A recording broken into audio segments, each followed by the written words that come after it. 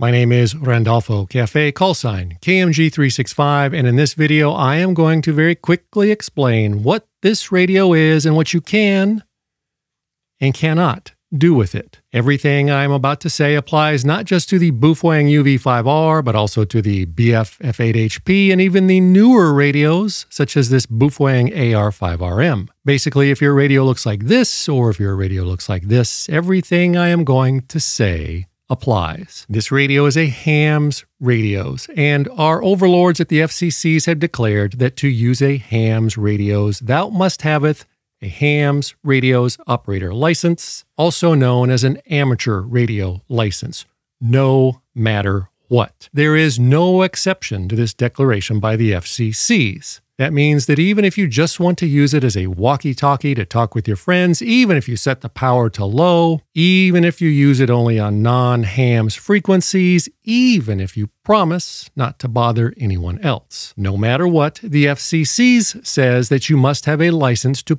push this button on one of these radios. And if you were to disregard my warning that I just gave you, and if you use one of these radios to talk with your friends like a regular walkie-talkie, based on the FCC's public records over the last 15 years, if you were to do that, nothing would happen. The biggest question that everyone wants to know about these radios is, what is the range, or how many FARs can they talk? And how many FARs this radio can give is going to depend almost entirely on what is between you and the other radio that you want to talk with. There are other factors, but this is the biggest factor. These radios cannot talk through mountains or even around big hills or through thick forests, and the signal can be blocked by anything big and bulky, like houses full of fat people. So if you are on top of a mountain and your friend that you want to talk with is across the valley, 40 miles away on another mountain,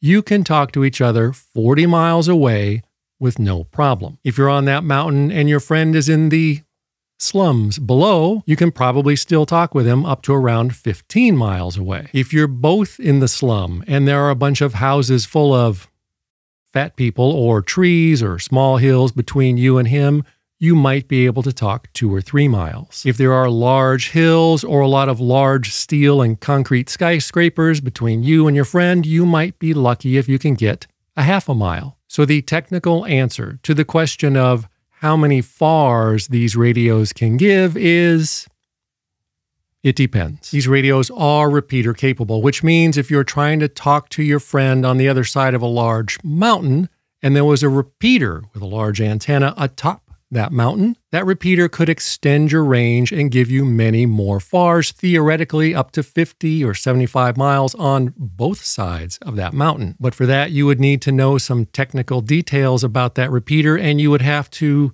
do some fancy programming on both of the radios beforehand to make use of that repeater. Can one of these radios talk with a regular walkie-talkie like this one?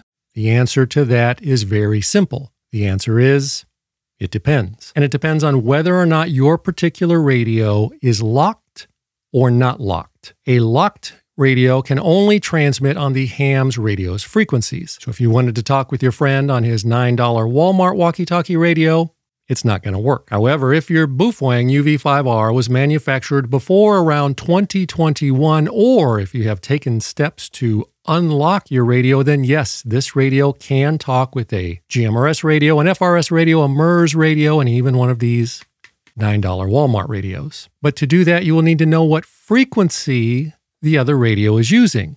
Google can usually help you with that, and once you have that frequency, you have to put that frequency into your radio. To do that, your radio has to be in frequency mode, which you can usually accomplish by pressing the big orange button, and then you just type the frequency in, pull the talk trigger, and start talking. And finally, contrary to popular misinformation and lies that you might find on the internet, you can use one of these radios as a scanner to listen to police, fire, and ambulances. If, and this is a very big if the police and fire and ambulance companies in your area are not transmitting digital signals. This radio is what us radio experts refer to as an analog radio, so it cannot decode digital or encrypted signals. It can receive those digital signals, but they would just sound like this. But even if the police or whatever it is you want to listen to is transmitting digital signals, there is usually still lots of other stuff that you can listen to in your area if you know the frequencies, which you can usually very easily find with the help of Google. All that being said, the scanning on these radios is very slow. A real scanner can scan through dozens or even hundreds of frequencies per second, but on a good day, the Baofeng UV5R goes through about 2 frequencies per second. I told you this video would be short, but if you still have questions about your Baofeng UV5R or similar radio, leave a comment and someone will probably come by and answer it for you eventually.